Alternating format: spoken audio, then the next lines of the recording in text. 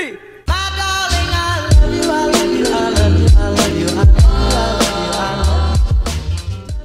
Welcome back to my channel. I'm Angelica Samara, and today's video is going to be another window seat transformation, which I'm so excited because I love these so much. This one is Valentine's Day decorations to St. Patrick's Day decorations. So at first I wasn't gonna do St. Patrick's Day decorations because I was like, it's not that much of a holiday and it's only for like a month. Like, what's the point spending money?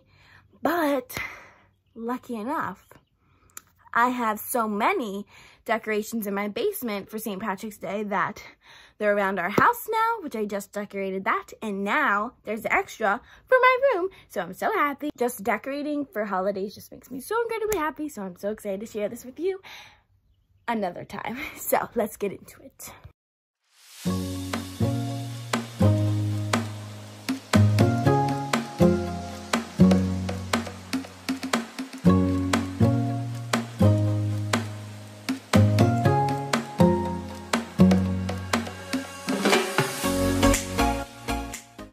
This is where we're at right now. Oh, the lighting.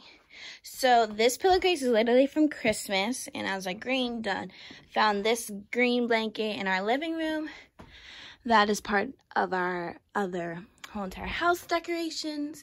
I was like, rainbow goes perfect, you know, pot of gold at the end of the rainbow.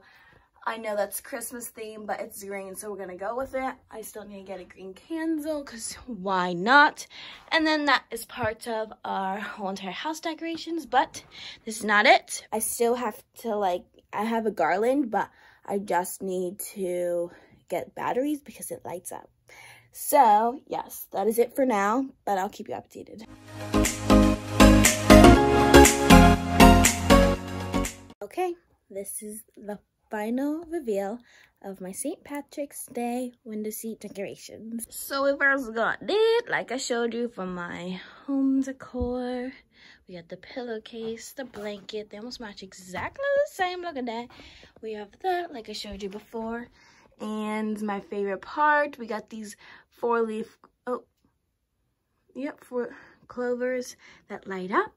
And then we have these like disco balls, and then this like leaf, which I want it to stand up, but the balls will fall off if it's standing up. So it's kind of like keeping the balls there, and I showed you that before.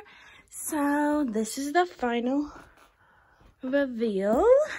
I love it. Simple, cute, and I'm gonna keep it for about a month.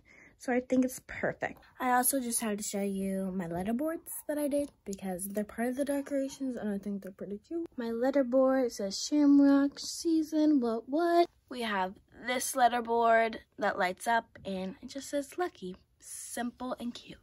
That is it for the rest of my decorations for St. Patrick's Day. Little time-lapse video vlog. I don't even know.